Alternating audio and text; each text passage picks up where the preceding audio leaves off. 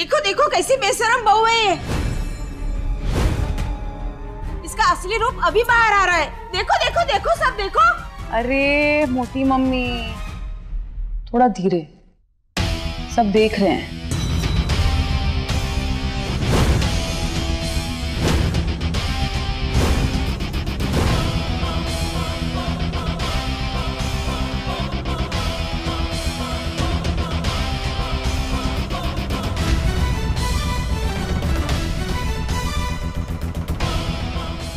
Mister पति, क्या मुझे आपका फोन मिल सकता है? वो क्या है ना, गाने सुनने का बड़ा मन कर रहा है और आपने तो मेरा फोन तोड़ दिया, तो मुझे फोन चाहिए।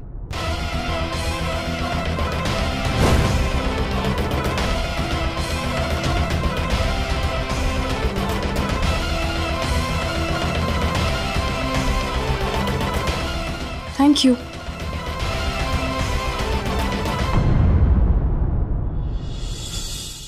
केशा, वो अपना ब्लूटूथ स्पीकर कहाँ है?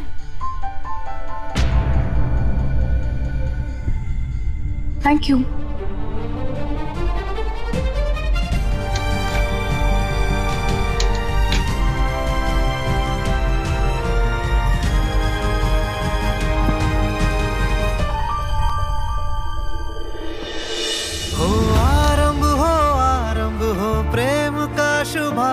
शुभारंभ शुभारंभ हो प्रेम का शुभारंभ शुभारंभ शुभारंभ शुभारंभ शुभारंभ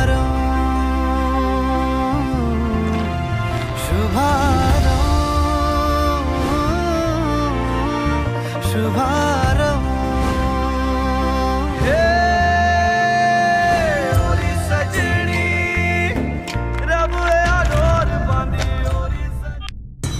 क्या चालू है तुम्हारा ये सब? मिलेगा क्या तुम्हें ये सब करके? जब तक तुम्हारी आंखों पर बंधी पट्टी नहीं हटा देती, मैं कहीं नहीं जाऊंगी।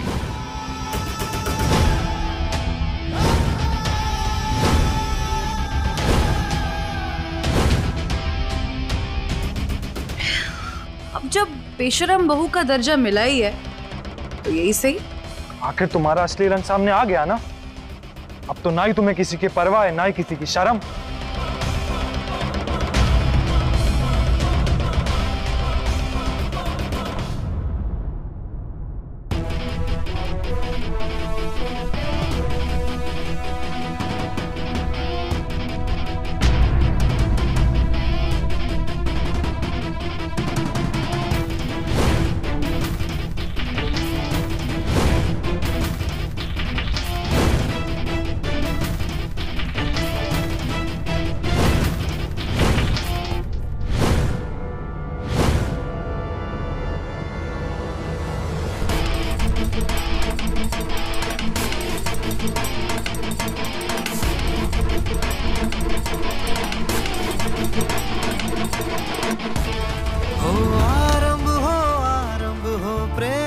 शुभारंभ शुभारंभ हो प्रेम का शुभारंभ शुभारंभ।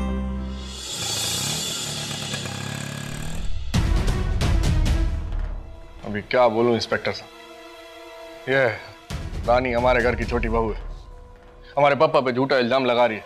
बोलो, ऐसा धोखे से हमारे दुकान के पेपर्स अपने नाम पे करवा लिए इसने। अरे हमने तो तब भी बोला कि जाने दो भाई। हाँ, अभी ये खानदान की इज्जत का सवाल है, पर ये घर से भी नहीं निकल रही है, ये अड़ के बैठ गई है। अरे अभी क्या बोलूं इंस्पेक्टर साहब, मैं अभी थोड़ा देखो ना आप क्या कर सकते हो। एक्सक्यूज मी, एक्सक्यूज मी, मैंने पूछा रानी आपका नाम है?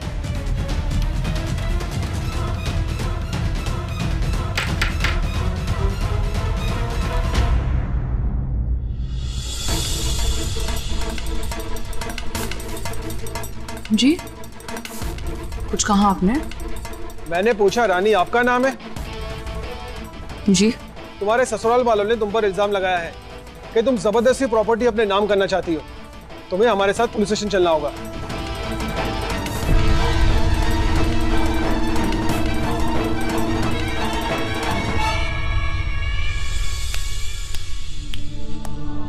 अच्छा, थोड़ा बहुत कानून तो मैं भी जानती हूँ। बिना किसी लेडी कांस्टेबल के आप लोग मुझे हाथ भी नहीं लगा सकते।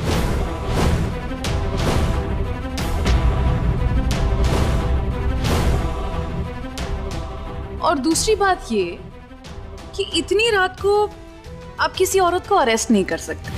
और मैं राजा रेशमिया की लीगल वाइफ हूँ अभी तक। मेरा पूरा हक है इस घर में रहने का। और सबसे जरूरी बात, क्या सबूत है आपके पास कि मैं प्रॉपर्टी अपने नाम पे करवाना चाहती हूँ?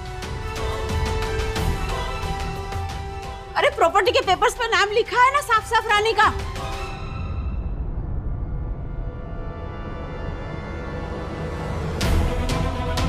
पेपर्स? कौन से पेपर्स? मुझे नहीं पता। कौन से पेपर्स? अरे यही थे ना, यही कहीं थे। ढूंढो ढूंढो जल्दी। पेपर्स थे ना, कहाँ गए वो पेपर्स? ढूंढो ढूंढो। अरे मोर पंख लग गए क्या पेपर्स को? ढूंढो जल्दी।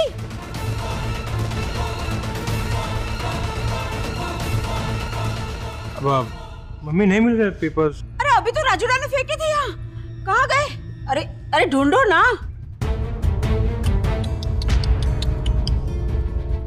क्या लगता है आपको बंद कमरे में चीजें गायब कर देना सिर्फ आपको आता है?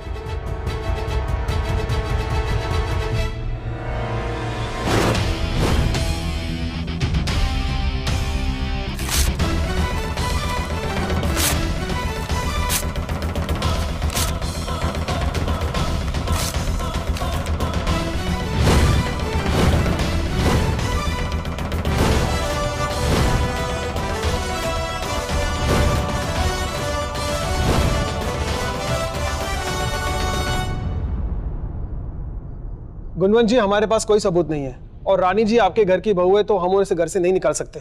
हम उन्हें अरेस्ट नहीं कर सकते। हमें इजाजत दीजिए।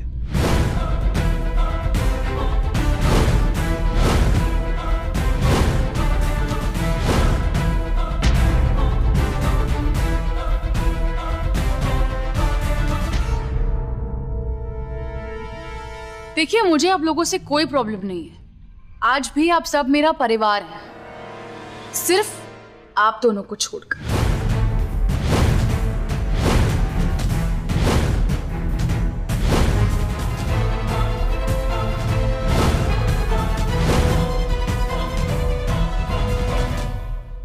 पूज्य ससुर जी, अगली बार पुलिस बुलाने से पहले सोच लीजिएगा। अब जानते हैं ना पहले मैं कहाँ रहती थी। ज्यादा वक्त नहीं लगेगा मुझे कैदी वाले कपड़े पहनाने में।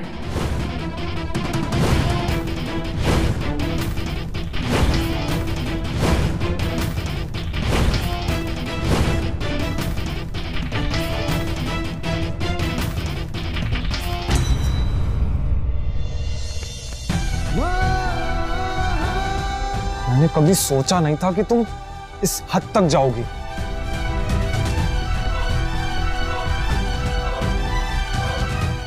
अब जब बेशरम बहू का दर्जा मिला ही है तो उस पर खरा तो उतरना पड़ेगा ना। जब तक सच साबित नहीं हो जाता मैं सब सह लूंगी।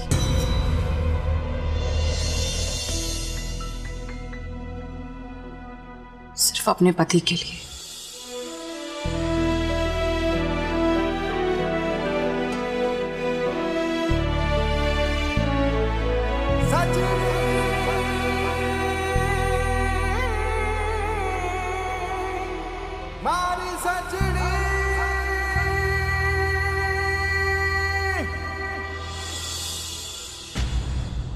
भले ही वो आज मेरे साथ नहीं है, लेकिन कल वो मेरे साथ जरूर खड़ा रहेगा। तुम्हारा विश्वास जीतने के लिए मैं कुछ भी करने को तैयार हूं।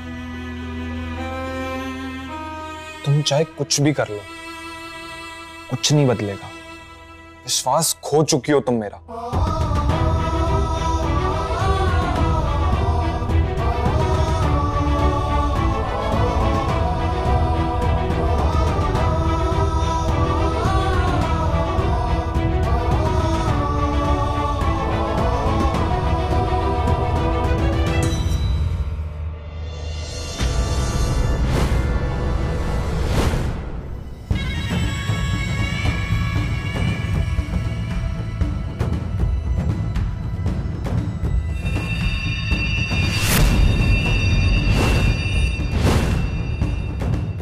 अभी मेरी भी एक सच्ची और खरी बात सुन ले। आग से खेल रही हो तुम, जल जाओगी।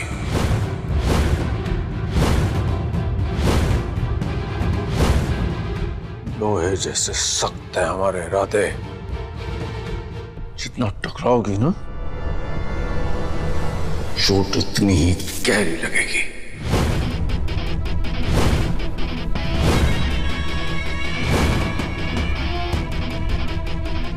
लोहे जैसे सख्त इरादे तो मेरे भी हैं ससुर जी।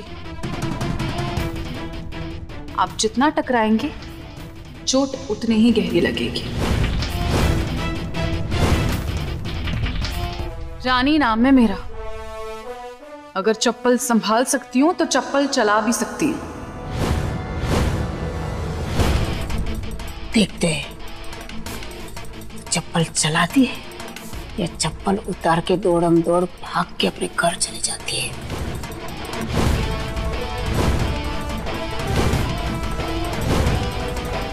दौड़ती तो मैं हूं, लेकिन उससे अच्छा दौड़ाती हूं।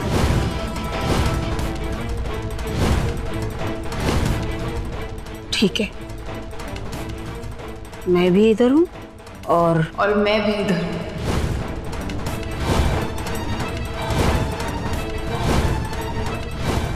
हमें तू चप्पल हाथ में पहन या सर पे रख, हम तुझे इस घर से निकाल के रहेंगे। ये मेरा वादा है तुझसे। और ये मेरा दावा है आपसे कि मैं इस घर की चौखट पार नहीं करूंगी, चाहे कुछ भी हो जाए। देखते हैं।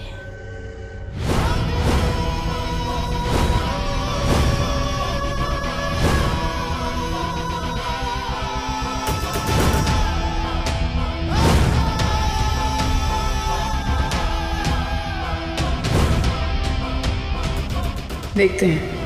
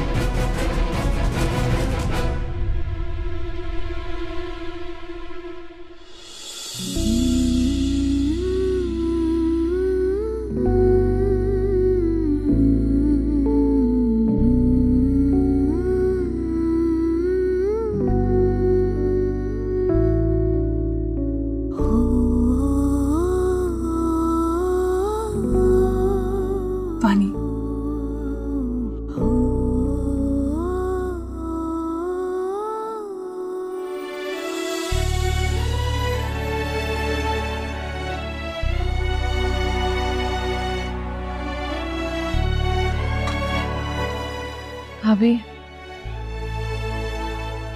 क्या आपको भी लगता है कि मैं गलत हूँ? मुझे नहीं पता कौन सही है कौन गलत, कौन सच बोल रहा है और कौन झूठ।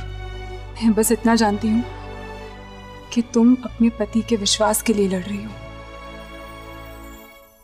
जो मैं आज तक नहीं कर पाई। सबके सामने आवाज उठाना आसान नहीं होता।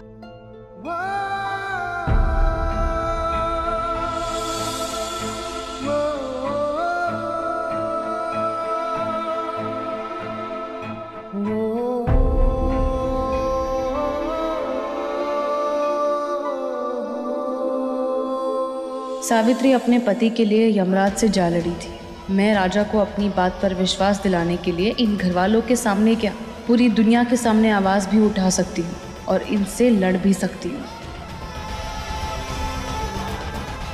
अब पुलिस आए चाहे भगवान, मैं जब तक मोटा पापा और मोटी मम्मी का असली रूप राजा के सामने नहीं लेकर आती, मैं इस घर से नहीं जाऊंगी। आरंभ हो आरंभ हिम्मतों का शुभारंभ शुभारंभ शुभारंभ शुभारंभ।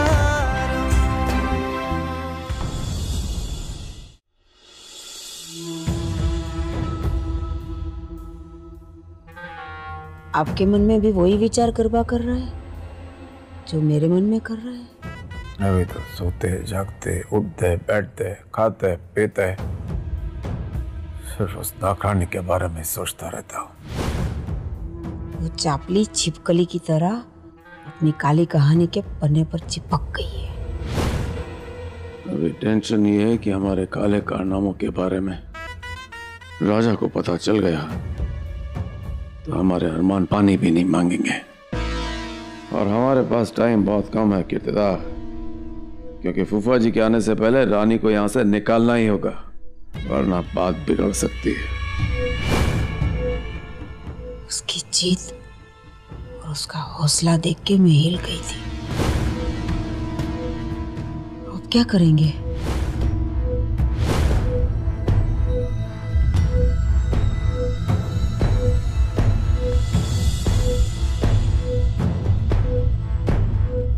रानी की कमजोरी पे सीधा वार करने का टाइम आ गया है कीर्तिदा। आप तो कलाकारी के महान देवता हो, अब कौन सा नया कारनामा करने वाले हो वो तो बताओ। गरीब के जेब में पैसे कम होते हैं, लेकिन सर पे इज्जत और मान का टोकरा बहुत भारी होता है। अभी नया खेल शुरू करना ही पड़ेगा। उस रानी को इस घर के चौखट के बाहर निकालना ही होगा।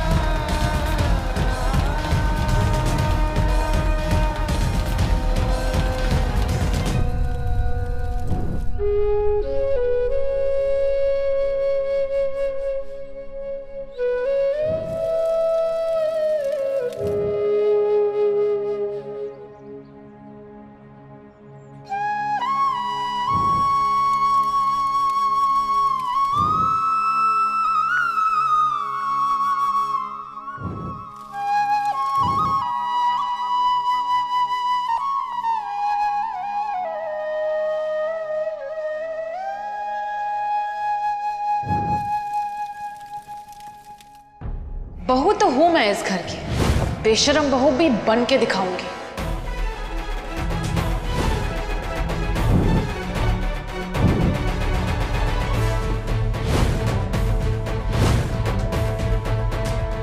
मैं भी तो देखूं कौन निकालता है मुझे मेरे घर के बाहर।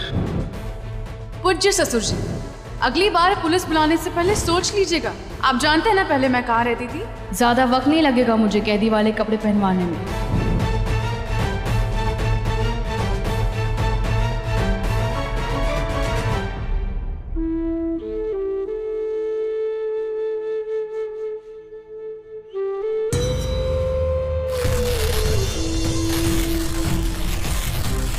तुम इस घर में रहो ना रहो, मेरे लिए तुम आज से कोई मायने नहीं रखती। राजा रानी अब अलग अलग हैं।